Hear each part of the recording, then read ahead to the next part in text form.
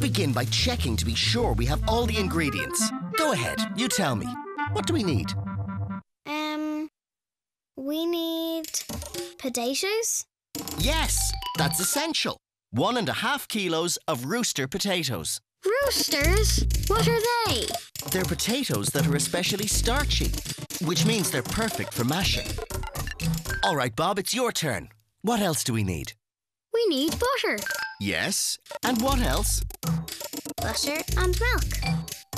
To be exact, 5 tablespoons of butter and 1 small glass of milk, which is about 400 millilitres. And don't forget nutmeg, which is... A spice. Exactly. And? And salt and pepper. Excellent. What about the sea salt? You're quite right. I almost forgot that. Thank you for reminding me, Bob.